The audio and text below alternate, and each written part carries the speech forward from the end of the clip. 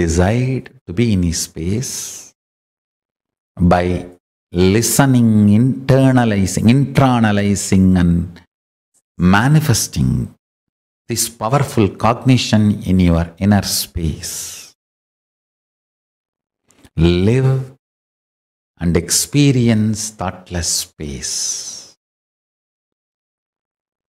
There is a space below your heart center, above the navel center, Ananda Ghanda chakra, where all the 21 chakras, above 7, middle 7, below 7, all the 21 chakras merge in.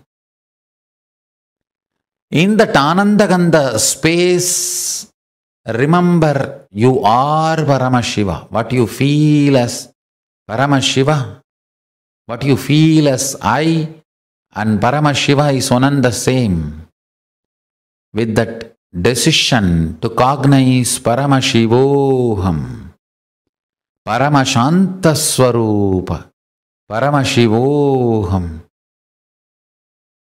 he will manifest more and more and make you cognize. You don't need thoughts and thought currents to run your life.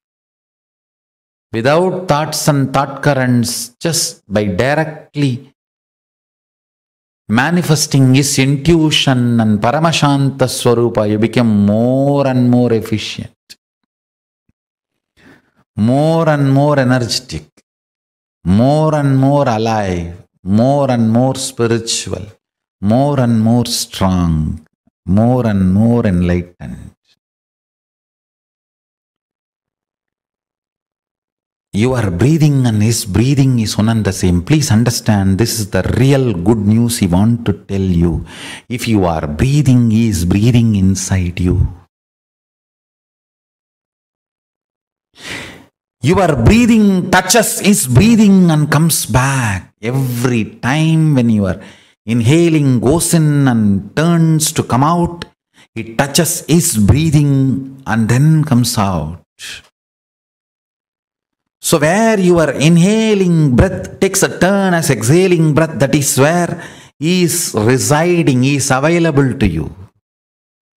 His breathing and your breathing connects, only then takes a turn.